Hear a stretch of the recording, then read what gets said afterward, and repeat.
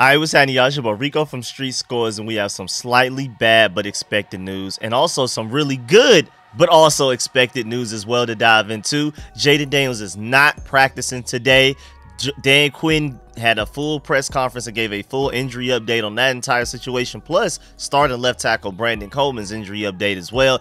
Also, the Washington Commanders are getting huge help at the linebacker position in this upcoming game against the Bears. We're going to dive into all of that and more, but before we do, make sure you stiff arm that like button, stiff arm the subscription button, and stiff arm the bell next to that subscription button so you get notification each and every time I release an informative and opinionated video just like this one. Make sure you stay tuned to all of the content. Really appreciate y'all for pulling up and supporting every single video. Appreciate y'all leaving the likes and everything like that. Of course, I will be live streaming this upcoming game against the Bears. I feel like we're going to win, Jayden Daniels or not. Hopefully Jayden Daniels can play though. And at this point, with everything that's going on with the Commanders, I'm doing like 2-3 videos a day. It's literally been 3 videos a day since Monday, but I'm having fun. And make sure you stay tuned. Make sure you're always coming back to the channel and refreshing just to check to see if you've seen the most recent video. Without further ado, let's go ahead and dive into this video. Let's get it. Adam.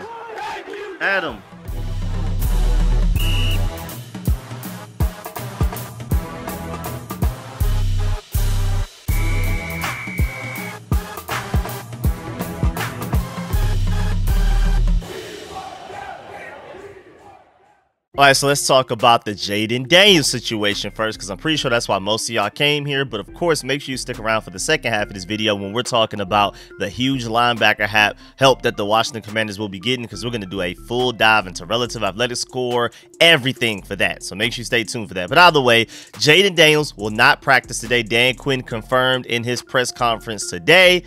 He said, of course, with the rib injury, won't participate in practice today and is close to getting back onto the practice field, just not there yet. That's fairly optimistic right there. There's some optimism right there that he is close to getting back to the practice field, but they just don't necessarily feel like it, that he's ready today specifically. Maybe he'll practice tomorrow. Maybe he'll practice Friday. We gotta see. Of course, I'm gonna keep y'all updated every single day, or even within the same day. If we get any extra information, any extra updates, of course I will update y'all on that. But when we're talking about close to getting back to the practice field, what does close even mean? Like, again, like I've already said in several videos in the past 2 days, I'm pretty sure that Dan Quinn is being extra unclear and ambiguous as possible on purpose to keep the Bears in the dark.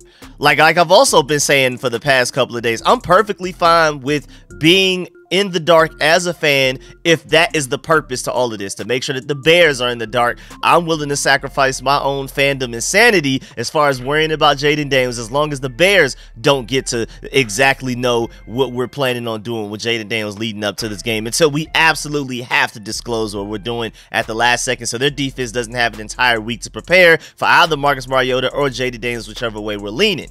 I mean, I feel like at this point, this entire organization has more than earned the benefit of the doubt with every decision that they make as far as a front office, coaching staff, with players, everything like that. I feel like ever since we've hired Adam Peters and Josh Harris was our owner, they've earned the benefit of the doubt. And every step of the way, they've earned even more benefit of the doubt. Because who expected us to be 5-2 at this point, with Jayden Daniels looking like a top 5 quarterback in the NFL, all of this type of stuff, and even just all of the free agency moves. I'm working on a whole Adam Peters video on how he basically was right about everything, even the things that we doubted since he first got hired, even like the hiring of Bobby Johnson and things like that as our offensive lines coach from the Giants. Like every step of the way, he has seemed to be at the worst sort of right. And so I just feel like even with this Jayden Daniels situation, we need to keep affording them the benefit of the doubt until they give us a reason not to, and I feel like they never will.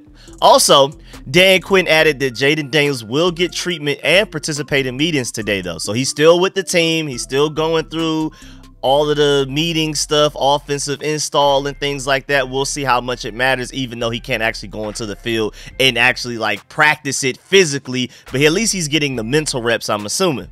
Dan Quinn also said, quote, "The practice field is the next step of that. We want to make sure he can fully express himself and do all of the things that he does on the field, be him, fully turned up," unquote. And yes, Dan Quinn did actually say turned up.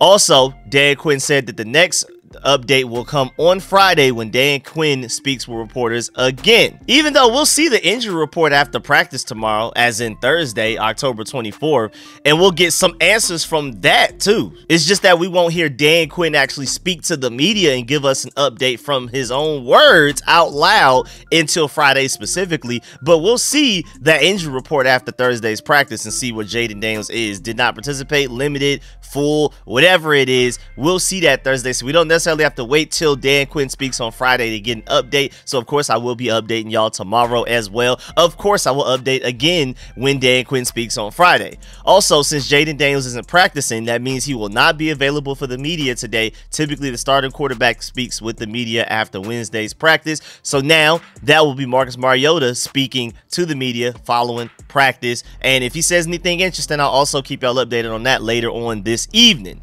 Also, shouts out to Mofo Pod for this point. Good point. Obviously, I know nothing, but after hearing the importance of reps and walkthroughs and Cliff's teaching style, this could be significant for the rookie quarterback. I completely agree. This takes me to my point. Austin Ekeler just said last week that Cliff Kingsbury goes into every game and adds like 30% of the plays the week leading up to the game each week that they end up running against that opponent.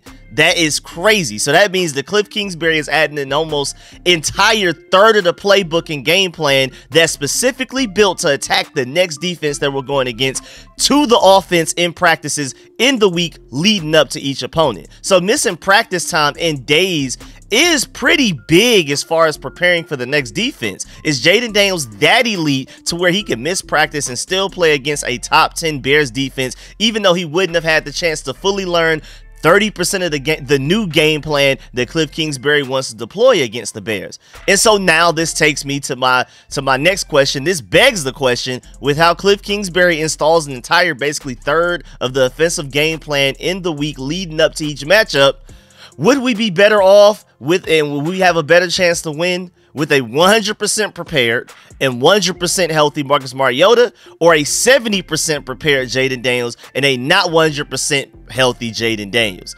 And I'm not gonna lie, I'm just ready for it to be Sunday, man, so I can stop worrying about all of this, man. And even Adam Schefter even said in his tweet, though, it appears to be trending towards Mariota getting the start on Sunday. But that's just based off of the fact that Jayden Daniels is not practicing, so don't read into that too much as if that is literally his prediction based off of like things he's heard, sources he has, or anything like that. That's just based off of what the information I just gave you. That's what he surmised from it.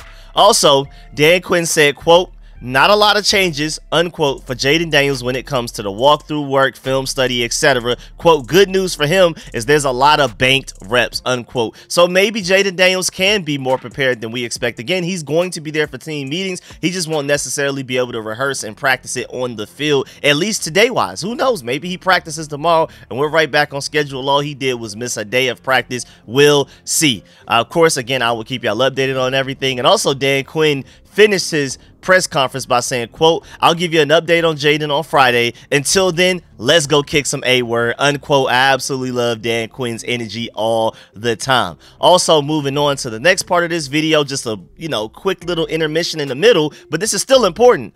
Commanders head coach Dan Quinn updated us on the left tackle, starting rookie left tackle Brandon Coleman concussion injury, and he also said that he's not practicing today as he goes through concussion protocol, but he also said that he's hitting his markers in the protocol right now. So positive news, maybe he will be ready for the Bears game, even if Jayden Daniels isn't, because remember when Austin Ekeler had a concussion injury, he had to miss an entire week.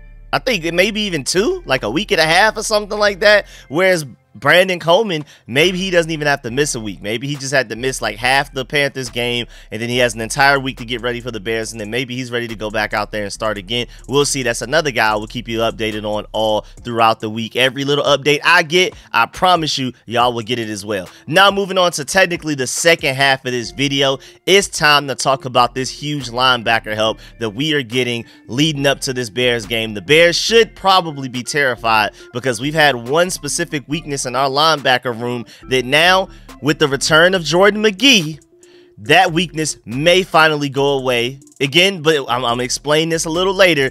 let's be patient with the rookie. He's missed a lot of time this season, and especially since he's just a rookie, just period. And you see how Mike Sanford still has gotten better and better each game. Remember, this is Jordan McGee's first game coming up, so don't be too impatient with them. Don't have your expectations too high. But as a Bears offense, I'm like, dang, man, that was one of their only true weaknesses on the defense, and now that weakness is probably gone. So Washington Commanders officially finally activated linebacker Jordan McGee off of the injured reserve list. He officially takes the roster spot created by Jamin Davis's release Tuesday. That was yesterday, and I'm pretty sure Jamin Davis was released for this specific reason, so that we could bring Jordan McGee off of the injured reserve and he can be able to go. He's been practicing for the last 3 weeks. Remember, we activated his 21-day to return window, I guess 21 days ago. I don't know why we waited until the very last second to finally activate him. That's the only thing that makes me not super optimistic about this situation.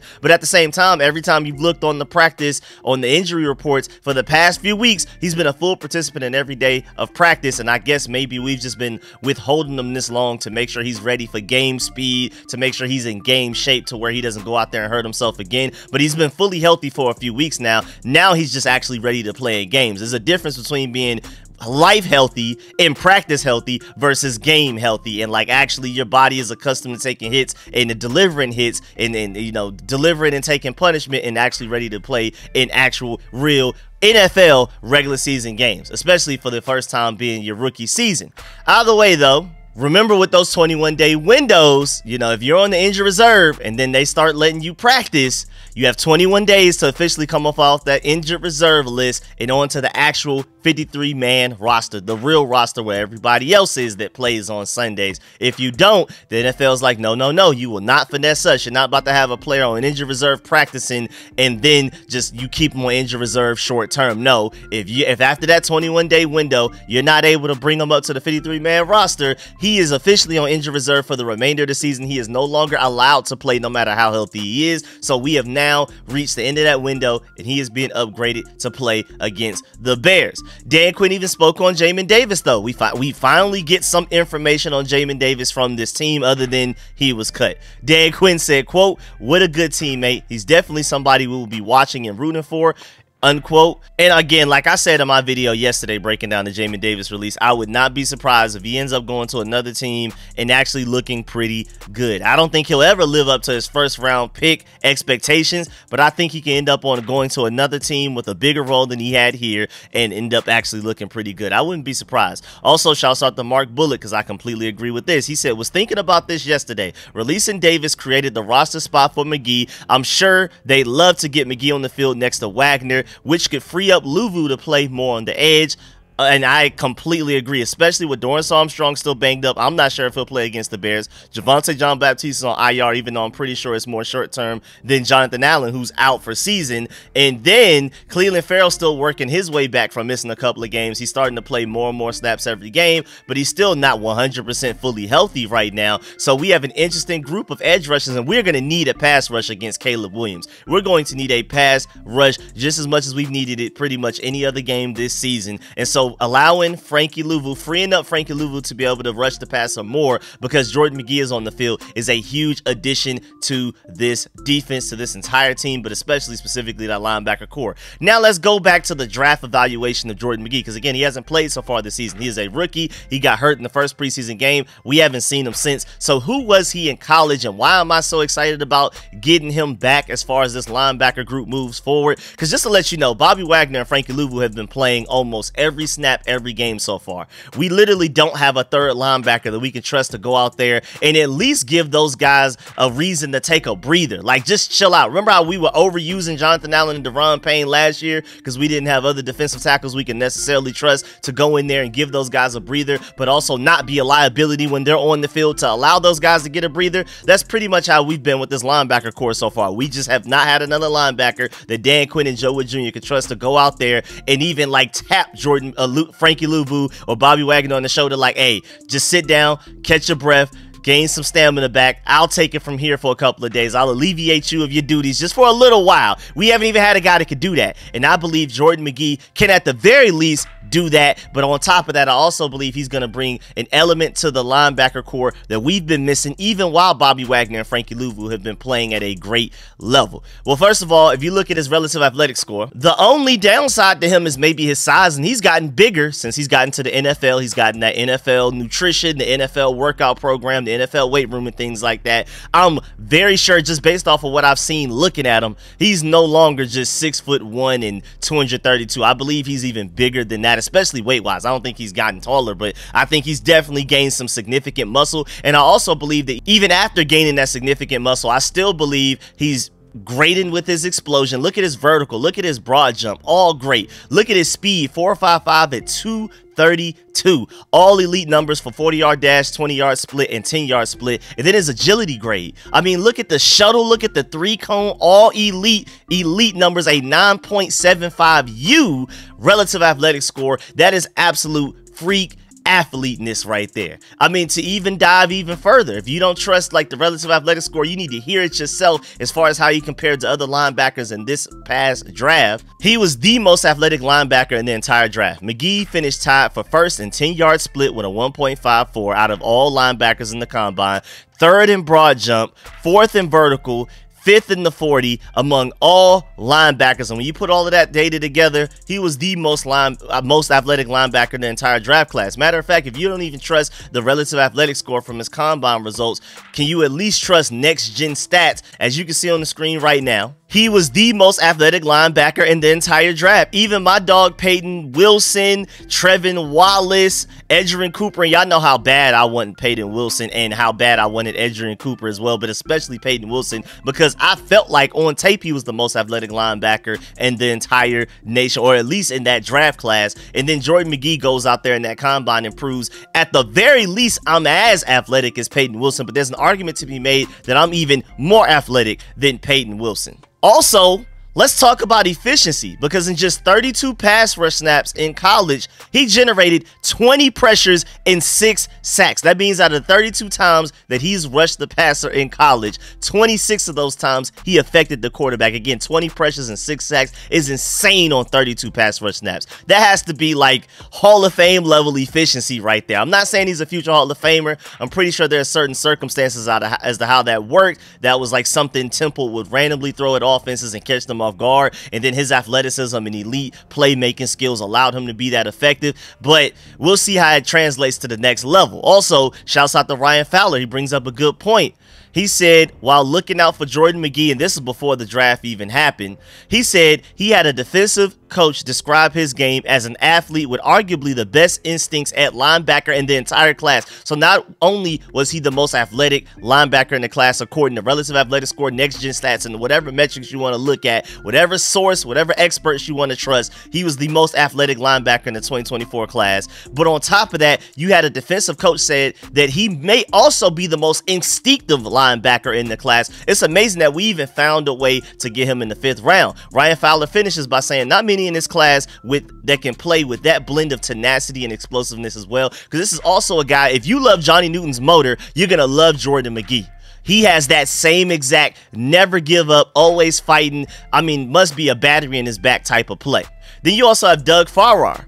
He talked about, after we drafted Jordan McGee, he tweeted and doing a film session looking at Jordan McGee, his tape at Temple. He said the Commanders are revising their linebacker core with Bobby Wagner and Frankie Louvu, and I'm interested to see where 5th rounder Jordan McGee fits in over time. An undersized player with speed all over the field, he fits the modern NFL prototype as a guy who can play in the box and in the slot, even as a linebacker. Then you also have Rick C from the Commanders, Rick for Commanders. I completely agree. This is like basically what I was saying about Jordan McGee after we drafted him, and I did an entire like 30-40 minute breakdown on him. This was like a quicker, you know, long story short version of what I said in my video, and that's why I felt like this was perfect. He said a quick look at the highlights, and dude fills gaps, takes good angles. He's a tackling machine. Again, another guy that is violent at contact. There's a theme here: tough, physical, and violent. We are going to be annoying as hell on this defense. I completely agree. I'm telling you, once we add Jordan McGee to this defense, that is the final piece,